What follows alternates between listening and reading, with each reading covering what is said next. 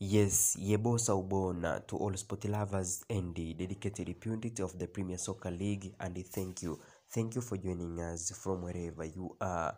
This is Smart Brain, your favorite sport channel, which deals with different issues like rumors, transfer updates, prediction, as well as fixtures on the coming season of 2024-2025 to South Africa Premier Division.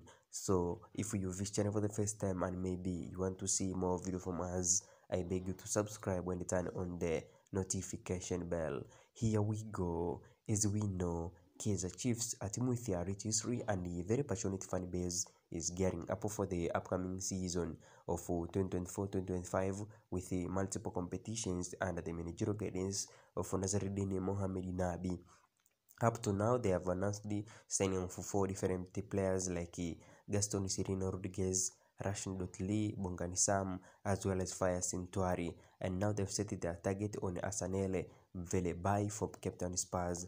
But as a Captain Spurs boss, he has confirmed that Velebayi is a diamond, and diamond don't come cheap. Chief must pay.